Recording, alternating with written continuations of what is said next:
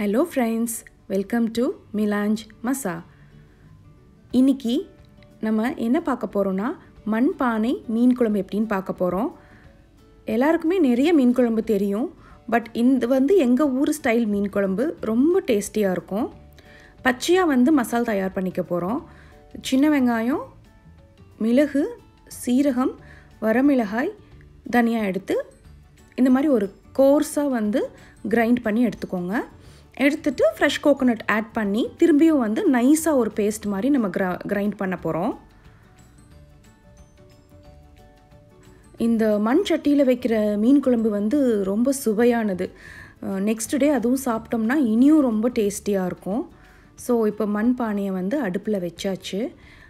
வச்சுட்டு பானையை சூடு பண்ண வேணாம், ஆயில் ஆட் பண்ணிவிட்டு அப்புறம் சூடு பண்ணிக்கலாம்.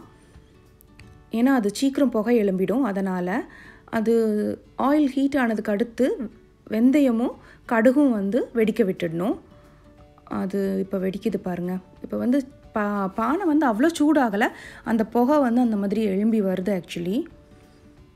இப்போ பச்சை மிளகாய் சேர்த்துட்டோம்.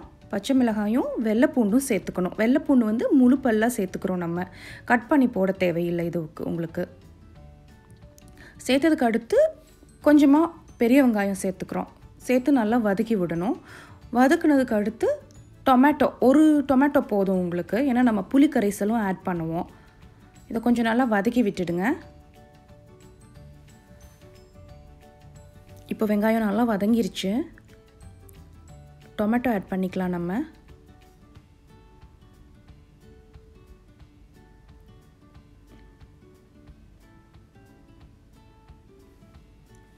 டொமேட்டோவும் நல்லா வதங்கணும். வதங்கினதுக்கு அடுத்து நம்ம அரைச்சி வச்சுருக்கிற மசாலா எடுத்து போட்டு அதையும் நல்லா வதக்கிக்கணும்.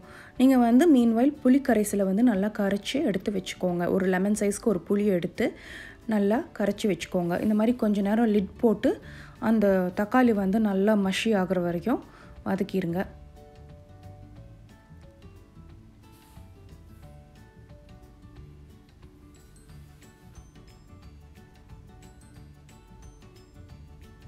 இப்போ மசாலாவை ஆட் பண்ணியாச்சு. கண்டிப்பாக இது ட்ரை பண்ணி பாருங்கள், ரொம்ப சூப்பராக இருக்கும். இது மசாலாவையும் நல்லா வதக்கி விட்டுடணும். இது கொஞ்சம் வதங்கினதுக்கு அடுத்து ஒரு 10 நிமிஷம் வதங்கணும். 10 நிமிஷம் வதங்கினதுக்கு அடுத்து இப்போ வாட்டரும் ஆட் பண்ணியிருக்கேன், ப்ளஸ் புளி தண்ணியும் ஆட் பண்ணிவிட்டு சால்ட் ஆட் பண்ணிக்கலாம்.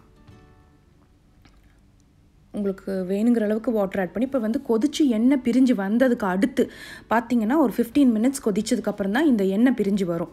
அதுக்கப்புறமா நீங்கள் இந்த மாதிரி மீன் ஆட் பண்ணிவிட்டு, நெத்திலி மீன் கழுவி எடுத்து வச்சது ஆட் பண்ணிவிட்டு ஒரு எகெயின் ஒரு 5 மினிட்ஸ் to 7 மினிட்ஸ் வச்சோம்னா இந்த மாதிரி நம்மளுக்கு ரெடி ஆகிடும். ஸோ நல்லா சூப்பராக இருக்கும். என்ஜாய் பண்ணி நீங்கள் ட்ரை பண்ணிவிட்டு என்ஜாய் பண்ணிவிட்டு எனக்கு கமெண்ட் பண்ணுங்கள். பிடிச்சிருந்ததுன்னா லைக் பண்ணுங்கள், ஷேர் பண்ணுங்கள். தோ ரெடி ஆயிடுச்சு, சூப்பராக இருக்குது. ஓகே, தேங்க்ஸ் ஃபார் வாட்சிங். Please like, share and subscribe. Thank you.